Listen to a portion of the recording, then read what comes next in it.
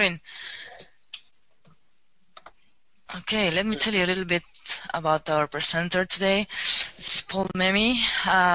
He's a translator for more than 700 movies and TV series, documentaries. He specializes in subtitling, in dubbing, and also in subtitling for the hearing impaired, and in audio description for the blind as well.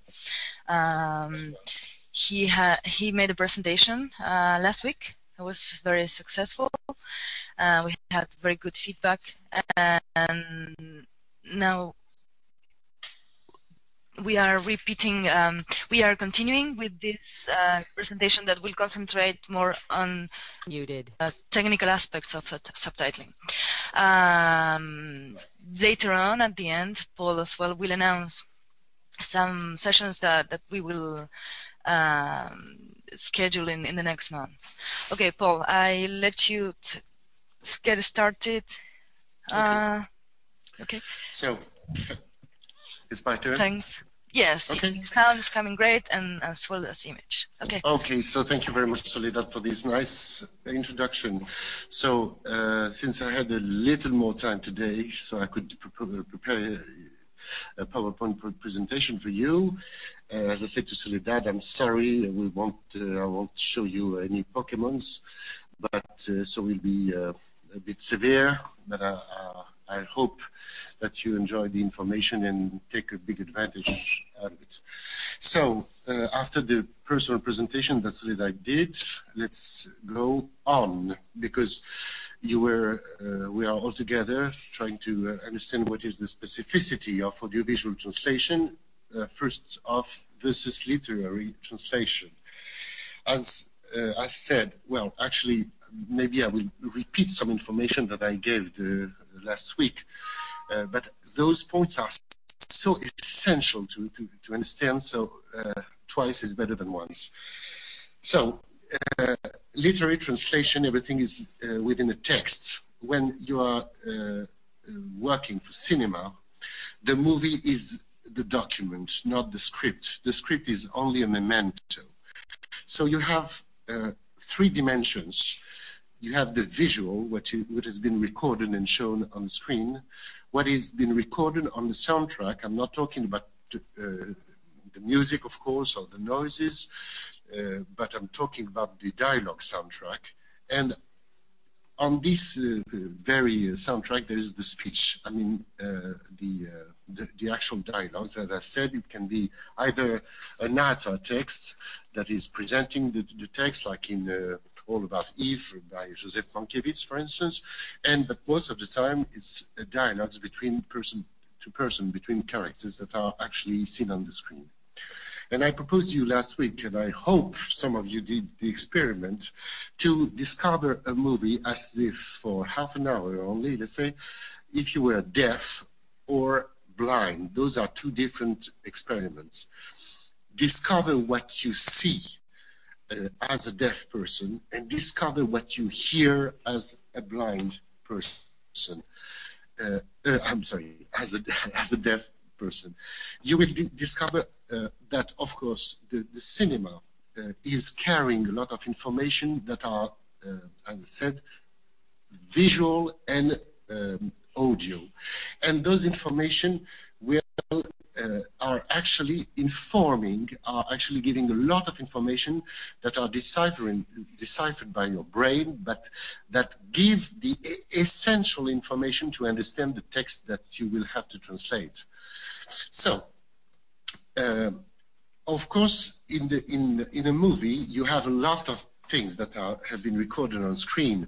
I mean, the 2 characters are driving in a car and they are talking together. Do you think that it is essential to know that they are crossing a boulevard, or that it's night outside? So maybe night outside is a key information, but crossing that very boulevard, the precise boulevard, can be absolutely paraphernalia. It means contingency. So, to say that, as we said, that's a saying, cinema is a gigantic storytelling machine. You have to focus on narration as the vector of dramaturgy, versus contingencies. You have to understand what is the narration of the film. The first thing that I do when a film comes to me, I see the full film, I mean the full entire film, and try to understand what is it is all about. What is the story it is telling? And according to this story, I will have the key information that, as a translator, I have to convey, bring to the audience that do not understand the source language. So it can appear very simple and very evident, very simple, but this narration thing is absolutely to be reminded. Discover what you see and discover what you hear. I said last week that at that moment, because the action because the object of the translation, I mean the text, is conveyed through images with people on screen that have expressive gestures, you cannot consider the text only by itself. You have to see where the text has been emphasized by an expressive gestures. That's what I call a salience. When you have a pike, when a gesture is indicating, designating something important, like a keyword or a key intention or a key expression, a key emotion. You have to follow, you have to become an expert. I'm sorry, I'm talking a bit like an imperative, but you have to become an expert of exploring those key movements that will give you absolutely essential information about the text. Where are the key words? Where are the key moments of the actor's play? So salience can be visual on screen. They will give you the key gestures, and also on the audio on the dialogue track. I'm sorry, they will give you a keyword. I'm just giving you one example, I mean 3 forms of one example of an audio salience. You will admit that he is poor has a different meaning that he is poor or he is poor. Of course, he is poor means not she, not his neighbor. He is poor could mean he was rich, but today he is poor, or well, other meanings, of course. And he is poor means he's not rich or he's not whatsoever. So to let you understand that those audio silences will mark important things in the dialogue. And if we go together on a future lecture, you will see that in the subtitling softwares, you will have a soundtrack marker showing you the silence of the soundtrack. When the word goes high with the pike, it means that something is happening, and it has to alert you. There is something you cannot miss, because as you will see later, we will have to suppress things and we'll have to focus on the core of the message. So definitely on those key things that the salience are showing us. So indicators. After saliences, let's go to indicators. Once again, on screen, an index, a finger showing something, eyes movements, a head movement, etc. can show you where the meaning is. I can show something just with my chin. So that's mine. If I'm showing the thing in question and saying that's mine, you will know the reference of mine, the object that is referred by this pronoun mine. Also, in audio, in the dialogue track, when you say you're sad, you is a linguistic indicator, as I called it, a shifter. That's a Roman Jacobson term, actually. But you cannot know if you is a feminine or masculine. You cannot translate it since you don't have by the text the reference, the complete reference. And this reference has to be found in the audio-video environment. to conceive this very environment as the context that you need, a context that would resolve the ambiguities of the dialogue text that you will have to translate. I go a bit further on this. I have to run, I'm sorry, because a 1 hour format for this kind of lecture is a bit too short, so I have to run, and please accept my apologies.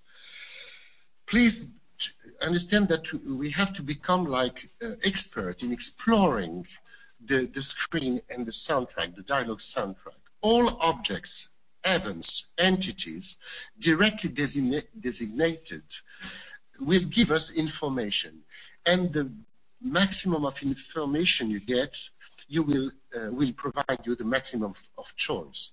So for this first indication, I'll give you one example. Someone is talking about, here is your car. I remember that it was one of the first lines in the cable car name Desire by Tennessee Williams, actually by Elia Kazan. So car, you see, look at the screen, and the car in question was a cable car.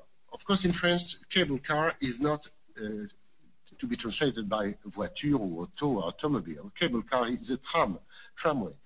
So you have to see on the screen, you know, this very simple word, car. No, it was not a car. I mean, a limo or a sedan car. It was a cable car. So go to it where you see, here is your car. Here, where is here?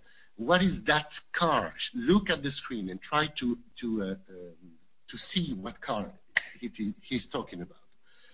Now, second, about those shifters, pronouns, personal pronouns or demonstrative pronouns, anaphoras, as we say in linguistics, it can be very tricky to understand what they refer to. And I gave last week the important example, the very clever René Magritte example of this Ceci n'est pas une pipe painting. Of course, Ceci n'est pas une pipe, this is not a pipe, of course it is a pipe. And Ceci n'est pas une pipe, this is not a pipe, is absolutely a subtitle. So, why is it a great painting? Because this subtitle is difficult to understand because of the ambiguous status of the pronoun ceci, this. So, this is not a pipe, it's not an absurd assertion, since this can refer to the pipe.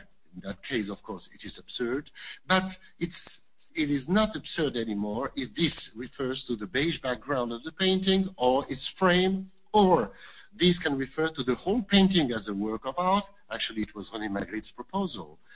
This can auto-refers to the whole phrase of this subtitle, and this can auto-refers to itself at this is this. So it means that when you have those shifters, I, you, this, mine, and all that, you have to be very careful because you can go really to mistakes, translation mistake. You have to really, really understand what is the reference. And as I said before, this way, if you work correctly, if we work correctly, we can complete our text by the audiovisual environment and provide it with let's say, context. So now a lighter part of this lecture, subtitling. Well, subtitling was not invented just out of the blue, between, overnight. Before the invention of subtitling, there were the intertitles of the silent movies. But intertitles were inserted in between movie scenes and could last quite long. So I don't have a machine there, but it went like that.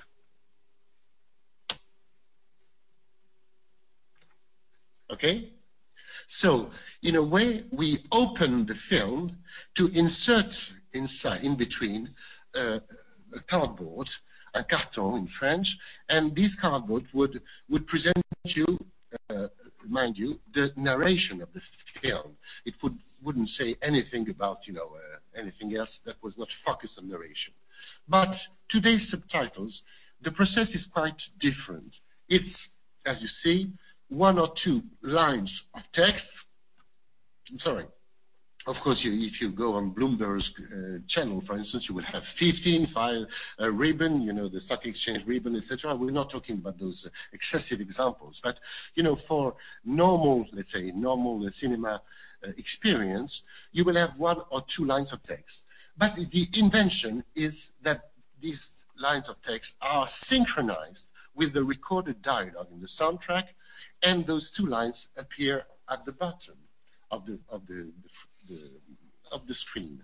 We will go back to those very important facts.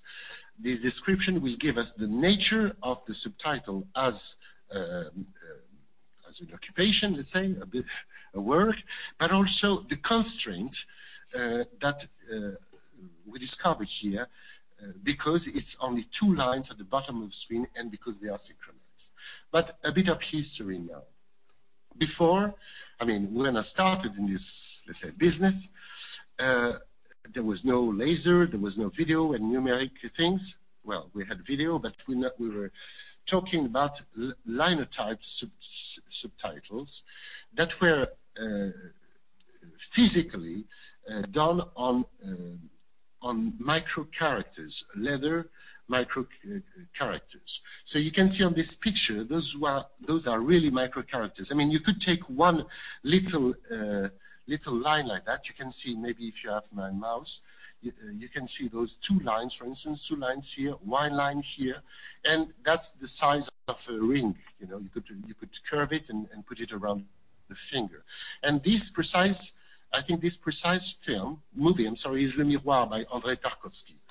So those lines were later, well, the process was that you would take the film, the movie, and bath it in a little basin full of wax. And so the film would be protected by a wax coating that would protect it, yes. So after that, those micro characters that we just saw would be printed through the wax coat. You see on the left the worker doing that. You know, he's inserting the little barrette, the little lines. You see at the bottom of it, you see all those lines. He's taking 1 by 1 and putting it on the press, and the press would press it, you know, from up to down. And this is at the right, the vision of the press. Of the printing machine, I'm sorry, the printing machine. And after that, the film would go back to some acid bath to remove the wax, and where,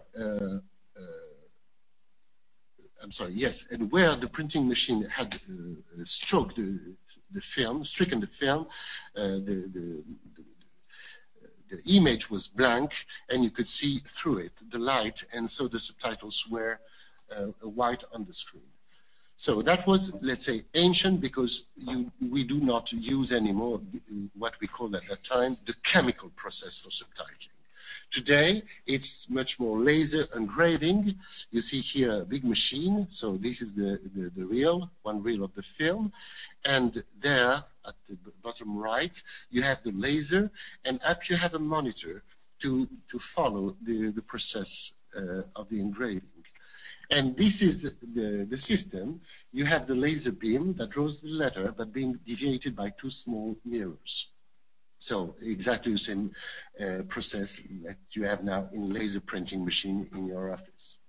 So let's go back to our work, our precise work as translator. We have to understand that the subtitle has been conceived to ensure an oral communication. It's a prosthesis. People do not understand Japanese, for instance. They live in France or in Spain. And so we have to ensure the oral communication for those people that do not understand a language. All right, but once again, this communication is said on the screen, let's say. It's said in the movie. But this subtitle, as we just saw, is printed or superimposed. So note that it is a written translation added onto a movie. Written translation. This you understand, and we know this is current. This is, let's say, the common situation. To become a translator for with words, let's say, we have to really masterize orthographic and orthograph and grammar. We have to be expert in orthographic and grammar. Orthography and grammar. But also there is something that is very peculiar to subtitling. It's this, what I call the syntagmatic cuts. Let's go back to the picture here of an actual subtitle appearing on a screen. It's better than running around like some delinquent. You understand that it's not good to cut after "it's" and go better than running around, even if we had space enough on the second line. But you understand that syntagmatic cut means we have to cut by meaningful units of text. It's better than running around like, let's say, some delinquent. Some delinquent is 1 unit of signification. So, second thing is the typographic discretion, because as we said before, since we appear, I mean, our work appears on a screen, on an image that has been, you know, very finely, let's not say calculated, but created by the director and his photo director, we have to be discreet. That's what I call typographic discretion. We cannot have, you know, invading, intruding typographic. So no exclamation marks, you know, 10 exclamation marks, no block letters. Actually, there is a code for that. I don't have time to go into details, but let's just keep in mind that the subtitle, I mean, we succeed when we have our work being forgotten as a prothesis added to the movie. And second, so now I will go back to my PowerPoint. Yes, I'm sorry. Synchronized translation. Oh, I'm sorry, respect of the shot units. So those among you that love cinema and read a bit about the way the cinema is conveying his art, maybe they will admit that there are some shot units. I mean, the sequence in the bathroom, the sequence in the yard, the sequence at the university. And so it would be a disaster to have one subtitle overlapping between the, let's say, the yard scene and the university scene. Those are two stories in them by themselves. So that's what we call respect of the shot unit, no overlapping. Except, once again, of course, there are a lot of exceptions to everything. For instance, in a trailer, when you have one shot change every second or even every 15 frames, because they are telling the story very quickly, of course, the narrator voice will be overlapping everything, because we cannot subtitle, you know, shot one subtitle every 10 seconds. The audience would be exhausted in no time. Now, let's go to the big thing. Synchronized translation in real time.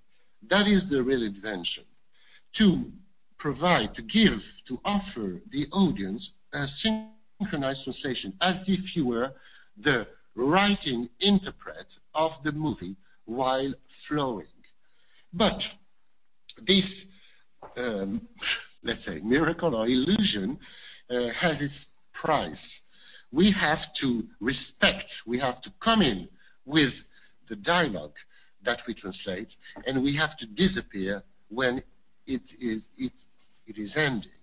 So, the first step of the industrial process of the subtitling is dividing the dialogue text into phrases that will give, each of those phrases will be the future subtitles and will indicate the places for those subtitles. I give you those three figures. maximum of time on screen plus or minus 8 seconds, which is a long time in a movie. 8 seconds is very long time, very long duration. Minimum time on screen, let's say 8 frames, which is 1/3 of a second. And maximum space on screen, 2 lines of plus or minus 40 characters. We can go sometimes to 42 characters, and for those that are accustomed to printing world, they know that, of course, 40 letters I are, of course, smaller, I mean, less wide, let's say, than 40 letter W or M. So those are average numbers. Now, let's discover the documents that the translator is provided with. First, a combined continuity. So you have here, I don't remember what film it was. Yes, I think it was Backstreet. It was a marvelous film from the 30s. Sorry. So in a combined continuity that has been edited, that's been printed not with from the script, mind you, not from the script, but from the actual dialogue said by the actors when shooting on the set, right? Okay, so you have on the left, you can see description of the scene, you know, view on street, rain, background, waiting, people passing, street cars comes on, etc., etc. And on the right, which actually was not on the right, but for you, Ray say, hello, Walter, hello yourself. Ray, you don't seem to be at least a bit surprised to see me. But what we decided here was to cut for subtitle number 223, Ray, Walter. That will be one little subtitle of 2 lines, will be a dialogue. 224, you don't seem to be the least bit surprised to see me. 235, I'm not. 226, well, I like that. 227, you're not very sure of yourself, are you? Etc. That's what we will translate. So we will have to translate 223, hello. We will know that this particular very line lasts, let's say, 1 second, and we will know that for 1 second we will be allowed to use 15 characters, for instance. All right, let's go on. Another presentation of quite the same kind of documents, not this time a combined continuity, but a more complex one that is specially dedicated to the translator for subtitling. That's what we call a spotting list. Spotting means placing lists. So it gathers a scene description. You have here, well, that's very, the minimum of it. Scene, interior residence, Macmillan, Mrs. Morland, and Conroy. And you will have also the dialogue. So you see here Macmillan saying, well, have you ever seen this before?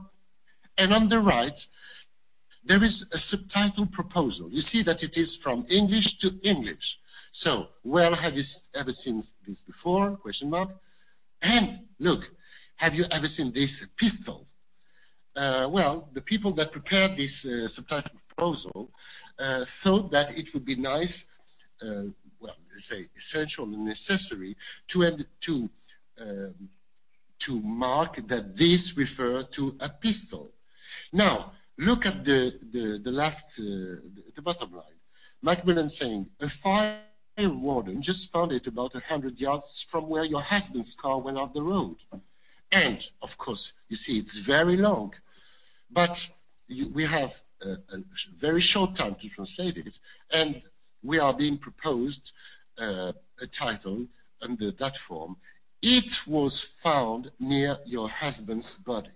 So the fire warden has been deleted, 100-yard things all the same, and the car went off the road has been also deleted. So, well, let's go to the left, and after that I will tell you what I think of it. Number of subtitle 8. Start at that in feet. 85th, 5th, and 12 frames. It goes to, and not including 89 5th and 6th frames. Footage, 3 feet and 10 frames, which can be converted, of course, in time duration. But well, that's very simple. 3 footage. Don't ask me now, please, I'm tired. But let's say that during this footage you can have something like 40 typo characters. So it's approximately the length of the proposed subtitle. But the people that prepared this sheet, this spotting list, are not translators. It is not an obligation to follow those proposals, of course. We have to decide. That's our work to decide. And I can tell you that I'm sure we can do much better than the last one. It was found near your husband's body. That's a question of talent and a question of experience and a question of tools, and we will go to it a bit later. So this is a full page of the same spotting list. Just 1 second for you to discover it, but I think you could understand. I'm sorry. How does it work? Yeah, you could understand the main principles. So subtitles come in with the beginning of the audio lines of dialogue, come out when they finished. Spotting, placing the subtitles, means finding the time code in, TC in, plus the time code out, TC out. It gives you a time measurement in seconds and frame. In cinema, it's 24 frames per second, when video is 25 frames per second. And this time measurement will give you the allowed number of typo characters, knowing that there is convention, let's say it's almost international, of 15 characters per second. Of course, when you are dealing with a film with a lot of technical terms, let's say it's an adventure taking place in the atomic submarine with a lot of technical names and Russian names, the words that you will use will be difficult to decipher.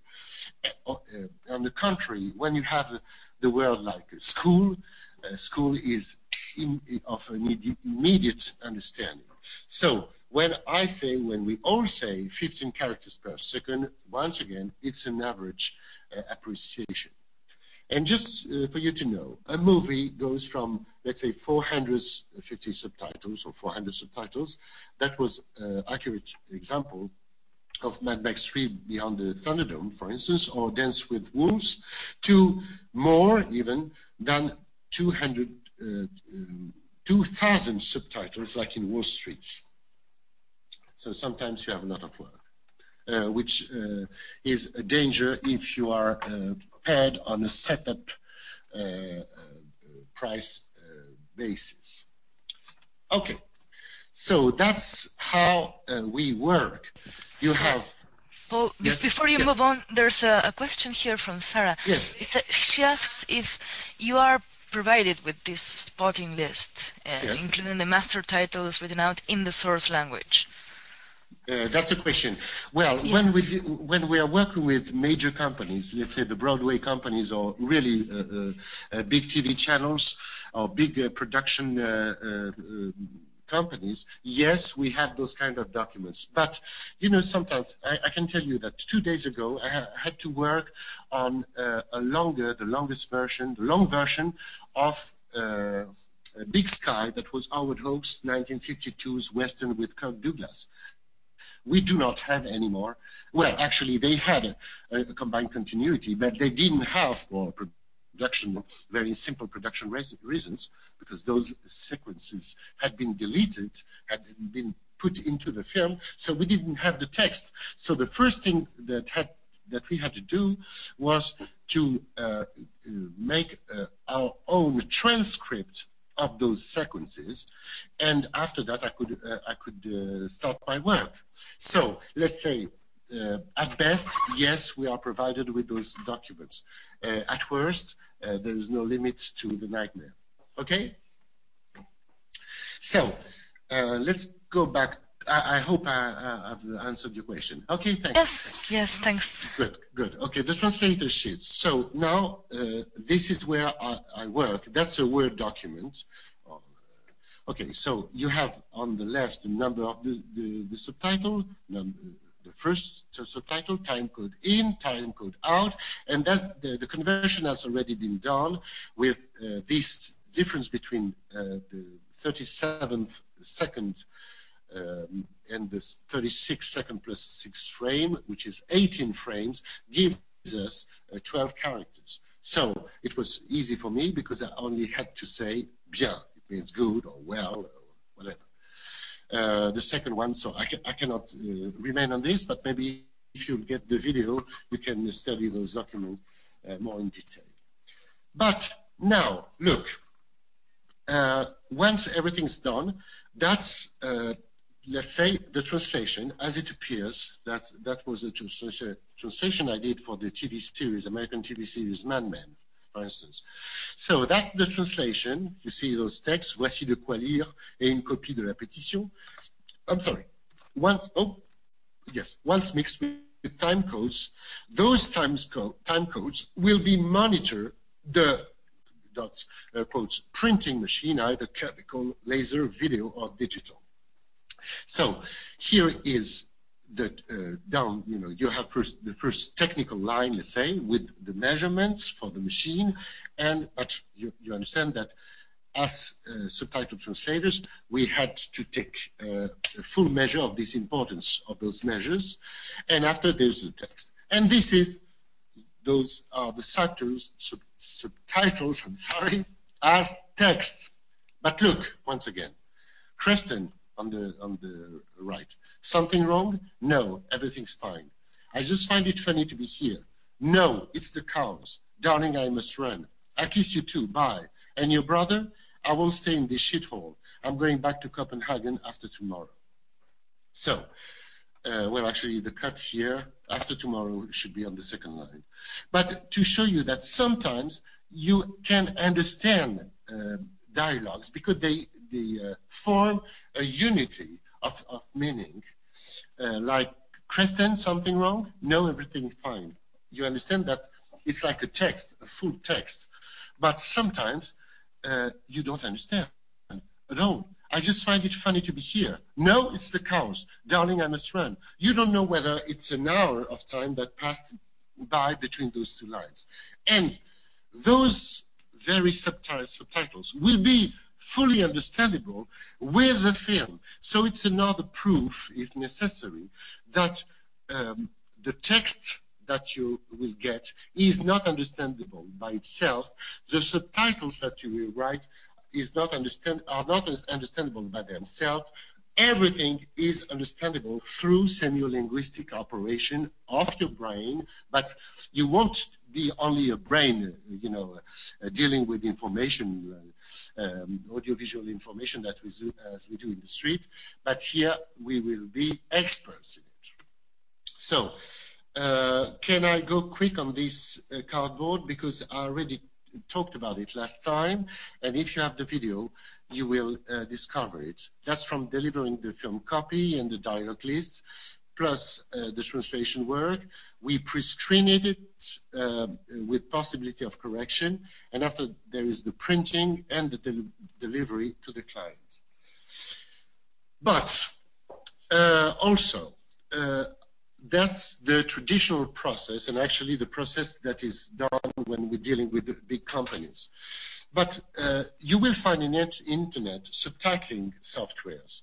I will organize a lecture to discover those subtitling softwares. They are very accurate and very useful. They come really handy. They will help you to do the spotting, virtual writing on screen, viewing, editing the text, and superimposing it. So you can find those softwares on on the internet.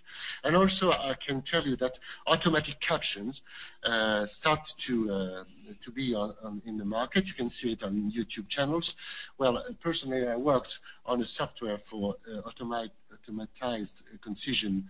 It's very difficult, and it's, I think, easy to send a rocket on planet Mars than to automatically subtitle a thing.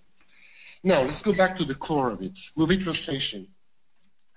Movie dialogue is natural language. Even in historical films, people speak from a queen to a knight, but they speak like a day-to-day life, even if it's a queen's life and a knight's life. So it means that we need all current dictionaries, bilingual and technical. But now, let's go to our very occupation. How can we ensure subtitle readability? The constraint here is very peculiar.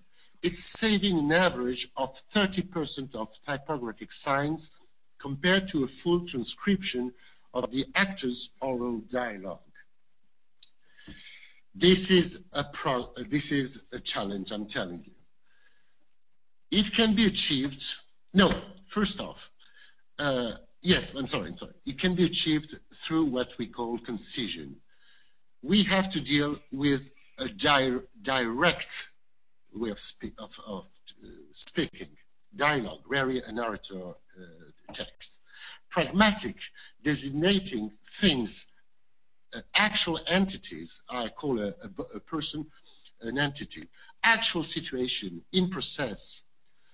The style has also to be direct, pragmatic, and active, serving the action development. Remember that cinema is a storytelling, and a story in process, an action. It's telling an action developed. And it has to be simple because cinema is a mass media. And so those things you will find it in your subtitle. When you achieve a good subtitle, you will notice that it is brief, effectively expressive, it's person-to-person way of speech, and intellectually dense. It means it's focused on the message. And those are actually definitions for what is concision and concise writing. So, now, from a long phrase to a shorter, more expressive, denser one, you have to go through a whole rephrasing and rewording of the phrase. You need here additional dictionaries, lexicon, idioms, hypernyms, everything, please, because translating for subtitles is being an expert. It's specialized translation that requires additional expertise. I can tell you that concision is not only a good practice for subtitles, it's an excellent tool for journalism, radio writing, PowerPoint, even internet, etc. So now we go to a big thing that I will only briefly present you today because that's really a big chunk. A brief presentation of what I call my concision toolbox. 5 main families of linguistic tools, operators, that we, once again, will be able to study more in detail if you have the video. Graphic changes, construction changes, style changes, intensification, and meaning transfer. Let's jump into it. First, graphic changes. For instance, abbreviation. This is according to the typographic rules. General becomes or can be transformed into GAL. Short, I cannot give you an explanation. I just send it to you. All right? Shortening. Once again, the typographic rules are very definite. They are very precise on this. Professor can be shortened into prof. dot. Please note that for every language, we have different typographic codes. The typographic English code is different from the French typographic code, etc. Elision, suppression of sounds. I want to can become I wanna. I have not can become I ain't. And once again, you have to understand that you cannot, in a Queen and Knight movie, for instance, you cannot write on the screen, I wanna, except if it's a drunkard, a sailor on the boat, and if you're sure that it was the correct way of speech at that time. Metaplasm, apheresis, syncopa, apocope. Let's not go to linguistics. Robot can become bot. Cartoon can become tune. Madam can become ma'am. Automobile can become auto. Metropolitan can become metro. So it's you to choose. You know that going from automobile to auto can be allowed in for a certain film, and absolutely stinky in another one, let's say. Ellipsis. Are you coming? Coming. You coming? Once again, go back to the film and see if you're allowed to do so. Lettering. I owe you can be written I owe you. It's for you. It's for you. United States of America, 4 with the number, of course. United States of America, USA. Half an hour, which is long. 30 MN. 10 out of 20. Isn't that 50%, which are 3 typo characters? Now, very important. Punctuation, colon. Generosity is my motto. Generosity, colon, my motto. Quotation marks. It's awesome, as they say. Well, it's, quotes, awesome, quotes. Exclamation point. She's incredibly clever. Well, she's clever with an exclamation point. Parenthesis, brackets. Jake and Elwood, I mean the Blues Brothers. Jake and Elwood, parenthesis, the Blues Brothers, parenthesis. This is a limit, off limit maybe even example, because I told you, the subtitle has to be typo discrete. Comma, this is very important. I bring beans and peas and ham. I bring beans, peas, ham. And the end, the 2 ends have been deleted. Construction, the graphic was simple. Construction changes now. Okay, I have to run, so I won't tell you a position, direct construction, etc. But look at the example only. That movie, which is a big event, goes to that movie, a big event. Is that true that you are happy? Are you truly happy? It's hot and delicious. It's hot, delicious. I want to be happy. I want to have children. I want to be happy, have children. Apes have feelings. Chimps cry. Bonobos laugh. All suffer. Goes to apes cry, laugh, suffer. Another example. You understand here that's factorization of common meanings. That's where she's at. She's watching her son play. Goes to she's there watching her son play. Suppression of negative forms to positive forms. I don't like soft mattresses. I like hard mattresses.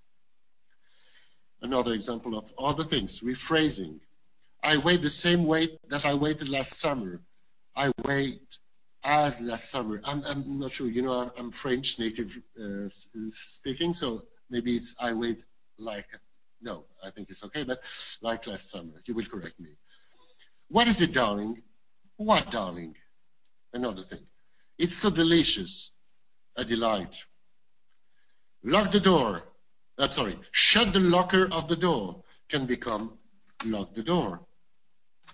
Style changes. Focus on the effect. I congratulate you for that lovely inspiration. Goes to I congratulate you. Lovely inspiration. We couldn't make it because we're too late. We couldn't make it. We were too late. I say that we should go for it. We should go for it. Look, I'm going now. Goes to I'm going now. And look has been abandoned. A soda for me goes to soda for me. Won't you come and say hello? Goes to come say hello. You haven't said a word, you don't say a word. You might have resigned, you could resign. Tomorrow I'll go, tomorrow I go. Tell me you don't live in that place, you live in that place? Okay, 2 more. But as you see, it's very precise. It's been, well, how could I say, scientifically proven. Those are very powerful tools for reaching concision. But I see my watch and we are a bit late now. So let's go a bit further in the presentation. Intensification will mean go focus on the key words, on the key meaning. So you will suppress all what is expletive, all what is interjections, all the repetition. For instance, oh, it's beautiful, beautiful. No, okay, let's stick to it's beautiful only. Suppression of weaker terms in a series. They're so rich. They have a castle, a jet, 2 Audis. Goes to, they're so rich. A castle, a jet. Of course, if you have a castle and a jet, you know, the 2 Audis are just trifles. And meaning transfers now. Metonymy and synecdoche. He broke his promise. He broke his word. A booby trap goes to bomb. Antonomasia, for instance, Her Majesty's government can be shortened into London, so simply. Shorter synonyms. Immoderation goes to excess. Education to school. Subordinate to inferior. Liberated to freed. And shorter synonyms, but also I would say simpler synonyms, because everyone will understand that school means education. Education is already a very sophisticated term. To add to our linguistic operators, we have the semiolinguistic, let's say, operator. Actually, we should say 2 operators, audio and video, but let's stick to the principle of it. You will learn to suppress or simplify in your translation everything that is already been conveyed by the audiovisual material. Just one example. Let's say that we see a table on the screen. The dialogue says, "Is that the table you bought?" In your subtitle, you can write, "Is that what you bought?" What you require from the audience there is that they look what is the reference of that shifter. And they will see a table, and that makes the trick. Is that the table you bought? Can be translated, subtitled by is that what you bought? So there is the reverse operation that we did before. It means that we had to explore the audio and video environment to get the full information of our text, I mean, to get the context of our text, but here we are supported by the film to simplify and to lighten our subtitles. Final recommendation, there are many more others than what I wrote on this little screen, but concise writing, let's say, is apt is to be ambiguous, because as you saw, we are using ellipses. So it can be elliptic. A lot of things are not expressed anymore. You ask your audience to work, to go to the screen, to complete the ambiguous information of your subtitle in going and exploring the video. And also it can be very impersonal, because if you do not master this kind of well, actually, I love it, but this kind of very peculiar genre of writing, type of writing, sort of writing and even literature, if you forget to use active words, if you forget to be pragmatical, to always go, send to the image and the life of the movie, it becomes very quickly rigid, impersonal. So that's why I said, always be clear, simple, vivid, cinematographic, let's say. And be sure that what your subtitle refers to can immediately be found. Do not treat your subtitles as a literary text, which they are not. Read them with the movie flowing. So, as I said, starting, I propose you some forthcoming lectures. The one that has been scheduled on July the 15th will be an exhaustive approach of the concision toolbox with, I hope, an interaction with you people. I mean, asking me for one tool. You could see that we can easily spend an hour on this toolbox. In fall, we will discover together, if you will, the subtitling softwares, either in French or in English. Also, another lecture will deal with dubbing translation and dubbing software discovery. And also another, the last one of those lectures will deal with how to write audio description for the blind, which I think is a very interesting and socially useful technique of writing, and very creative one. That's it, folks. Thank you to each and everyone, and I'm fully ready for your question now. Great, well, thanks. We have some questions already here. First question by Woojing. I'm sorry, actually mispronouncing your name. Is you earlier, Paul, you showed us how the original dialogues and the transcripts are grouped and numbered, and he wonders if those decisions of which lines will be shown as a single line and as a grouped line are made prior to doing the translation, and if there's a standard way to do it. What do you do before the translation, or what's the best? So that's definitely, you have my screen now, so that's plate number 20. Yes. That's definitely a priority. We cannot work if we have not those measurements. So before everything for the translator, there is this spotting work that has to be done. So, well, it is not, of course, it means why people are doing the spotting of the dialogue for me. Of course, I have the time to discover the film and to become impregnated by the film, the movie, I'm sorry, and become impregnated by it. But spotting is a priority. It comes before any translation.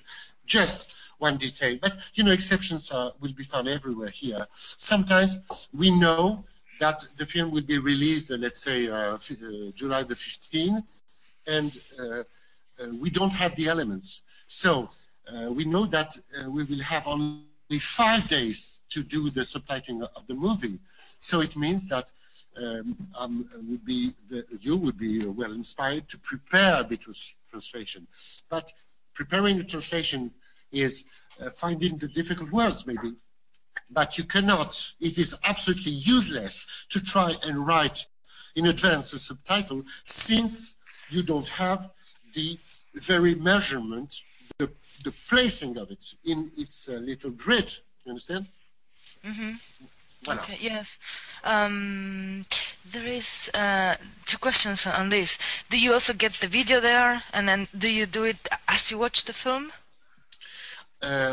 A long time ago now, because I'm an old man, long time ago, we would screen the film once in the morning, let's say, to 2-hour film, and so I would go back to my place. I would even have the videotapes. So you would screen the film once, and sometimes you cannot have the opportunity to see it twice. But after that, we only had the combined continuity. Of course, now with the video, with the DVDs, with internet downloading, we have the picture, the movie at home. And yes, I'm working frame by frame. I have 2 screens, one for my, let's say, word processor software for my text, and the second is the film. And I all the time, I go phrase by phrase, seconds by seconds, phrase by phrase, and frame by frame. So I have the picture, definitely. Okay, thanks.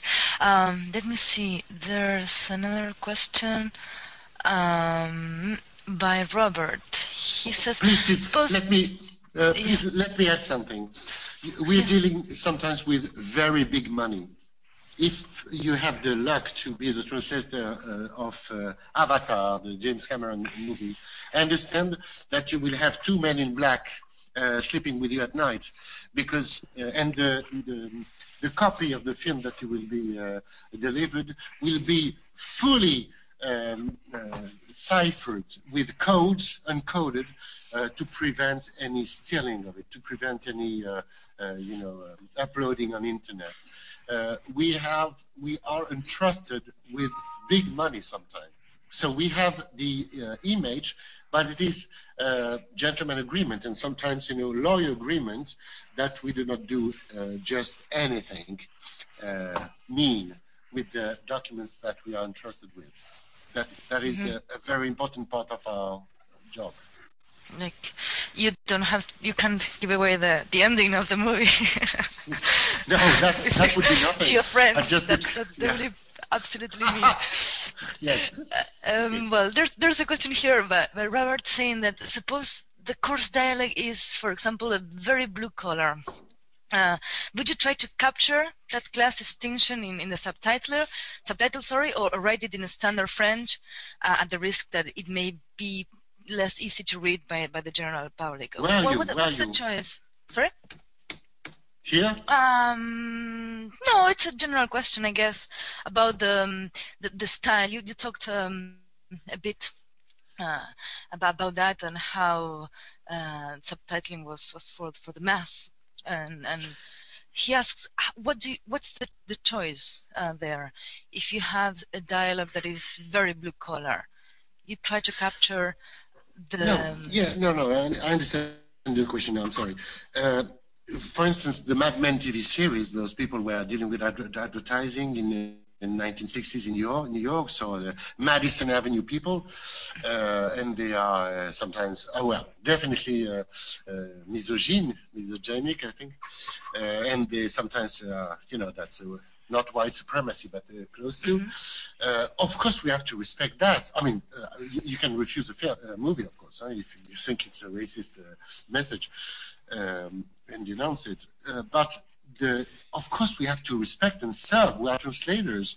The first thing for a translator is to be loyal, and second, to be free of the expression and words and the formulation that we will use. No, that's not that. I'm saying that you have to be just the closest possible to the movie intention, but sometimes you have to cut an arm, you cut yourself a leg. So between a sedan car, a limousine, you maybe with those Madison Avenue guys, you can say a limo, and it can be the good solution that even the scenario, the screen writer would have been glad to find, So being mass media, it means that, for instance, I had the chance and the luck to translate, help me with this, Mel Gibson middle-aged film. Oh, I forgot once again. But it was taking place in the 12th century in Scotland, I think. Braveheart. Thank you very much. Thank you. Yes, that one. Braveheart. Okay, so of course and I saw on the script that the screenwriter really was very keen on some expressions. So it was great for me to try to stick to the intentions, those written intentions. But once, twice, 3 times, but not fully. I mean, for instance, you can give the color, you can give the touch of it on certain terms. For instance, in France, for flag, I didn't say drapeau, which is very modern. At that time, we said bannière, for instance, or even in French, gonfanon, which is even better. It's so beautiful in France. But I couldn't use a medieval medieval syntax, because, well, actually I couldn't even write like that, and no one could understand. So we have to find the correct balance between a color, let's say a blue collar, your blue collar people, or medieval times, but not in syntax, and also the balance with a text, the subtitle text, that has to be acquired immediately, because it lasts only 1 or 2 or 3 seconds of time on screen, and finished. You know, you can't go back, you can reverse, except if you are in front of your DVD. Voilà. There is one more there's a question about the processes. There is one question that refers to the first part of the presentation. Yes. Ines asks, can we say that to make subtitles there are 2 steps? First the translation and then the adapting. And if this means that these 2 steps mean also 2 prices. And then there's this, I will combine it with another question. She asks if the process of rewriting or shortening this adaptation is done by you or by someone else. No, I'm sorry. No, I want to answer your question in 2 different ways. Mentally, I always said to my students at university that when you are facing the phrase, the movie sentence, movie dialogue, you have to form in your brain the full, loyal, the greatest translation that you can find in your gray cells in your brain. Okay, so forget about subtitling. In your brain, you have to be absolutely a good translator. Have every meaning that is in the source phrase. Have the style of it. Have all the color, etc. And after that, you have to do the concision work, goes from the longer form to the shorter form, like in a cone, going from the wide to the narrow form. But now I'm going. No, that's very important. First loyal and second free. But now I'm answering your specific question. When I'm appointed to translate a movie, I'm not appointed to translate the film. I mean the text. I'm appointed to translate in the post-production work. It means for the subtitling markets, you see, for having a copy subtitle in the movie houses or for dubbing. So I never translate a scenario and afterwards translate the subtitles from my first translation. This doesn't exist. But maybe the attendee that I don't have his or her name, but maybe he's talking about the case you're paid to translate the scenario, let's say from English to French for production requirements, and after that you're called again and they say, okay, now that because you translated the production script, could you please translate for the subtitle version of the film, of the movie. No, those are 2 separate jobs. 2 separate jobs, and I'm sorry, Soledad, and I can tell you that between the first, I mean the production script and the final actual dialogue that is in the movie that has been recorded by the actors, there is a world. So that's really 2 separate worlds. Okay, I think that quite answers the question. There is a question about software, but maybe you will be covering it in the new session. There are 2 questions about that. One, yes, what do you think about Eurosoft?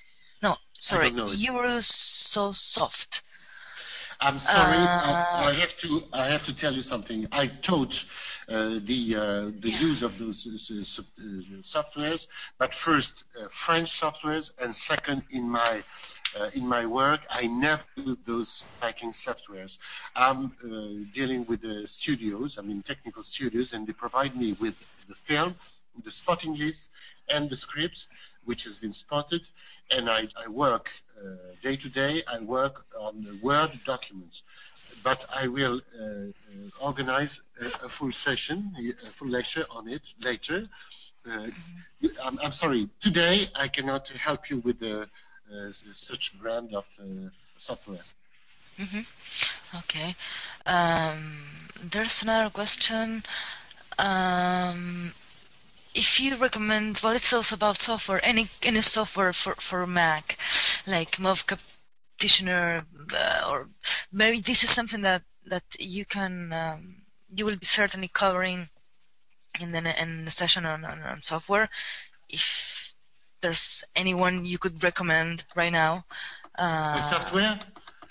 Here there are some students are mentioning software that can be suitable for Mac, like MovCap Practitioner or Final Cut Pro, for example. Listen, just for this lecture, I went to Google and I just typed down, I just wrote down subtitling softwares. I had 3 pages: Spain, French, English. So go to the market and explore them.